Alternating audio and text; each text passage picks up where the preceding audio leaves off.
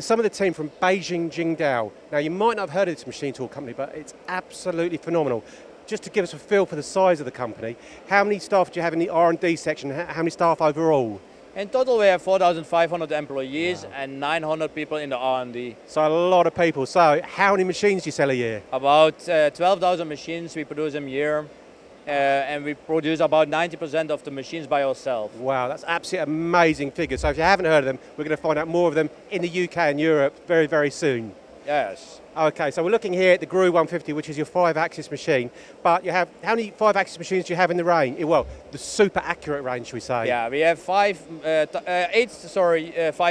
milling machines in high accurate components in a couple of sizes. So the 150 is a lower middle size machine. Yep. We have also the 150 very small ones. Oh, okay, because this itself is a very small footprint. Yeah, the footprint is very small, but we have quite good result for good parts. Yep. And of course, with an automation like this, we have on this moment 30 pallets automation on this side, but we also can go to 96 pallets for one machine. So a lot of components in there, and that's key to what you do with this company. It's all about basically making money while you sleep. Mark, people who don't know Beijing Jingdiao, it did start with the software, CADCAM software?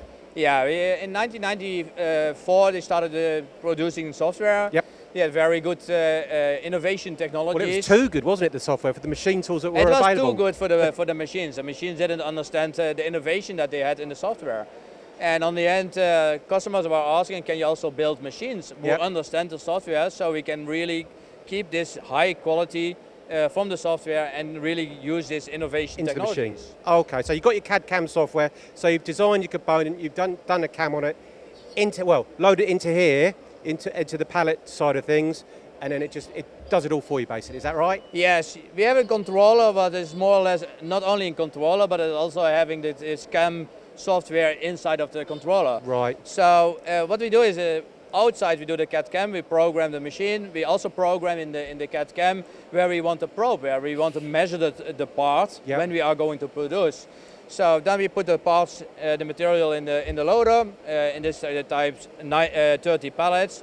We go up to 96 pallets for 25 kilograms in this type of machine. So a lot of parts there. Yeah, and the machine will start milling, and on the end when we say okay, we want to check if the part is in the tolerance that we want, plus minus 2. Another key thing to this machine is that you don't need to take those parts out to check them.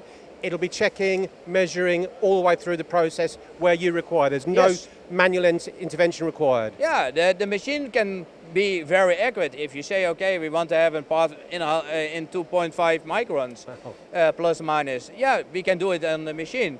But if you have to take it out, measure and put it back, your 0-point clamping system will not reach this accuracy. So why don't you measure also in the machine? Just leave it. Yeah, I mean the 0-point systems are very, very good, but that manual intervention, you're always going to get some element of inaccuracy. Yeah, and it costs a lot of time. I mean, on this moment we put it in the machine will measure his part, and if the part is not requiring the question, the machine has not only the controller but also this CAM software inside of the machine. Okay. He will do automatically when you are sleeping or sitting on the bike with your wife. No, the machine will do its correction by himself and he will run the part again. Right, okay. So we are having a good part. It's interactive, so again we're making money while we sleep. That is the whole idea. Let it run, okay.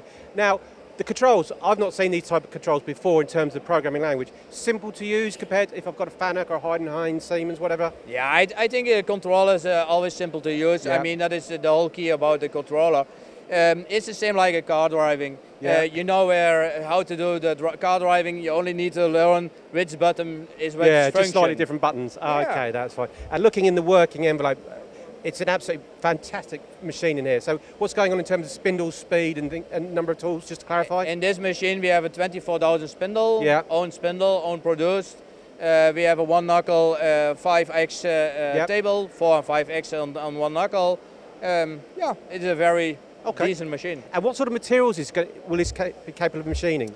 Yeah, of course the normal materials, stainless steel, aluminium, but titanium, Inconel, glass, ceramic, we can do carbide. Any challenge? Any challenge we can do. Okay, and any industry, I mean, we've got examples of mould, for example, but any industries that you're looking at doing work for? Yeah, we do a lot of in the mold industry, of course, but also semiconducting, medical, On this moment, of course, electrical car parts. Right. Yeah, you name it and we can make it. Okay, and you've got enough application engineers, so someone comes to you, you can provide that solution for them. Every challenge we take with two hands, and of course with the team in China and the team in Europe and America, we can be successful to help you with this new technology. That's absolutely fantastic. So essentially, doing it all in one go, just load up the machine and make some more money. Make some money, lights out and making money. That's absolutely fantastic. Mark, David, from Beijing Jingdiao, you'll be seeing a lot more of these machines.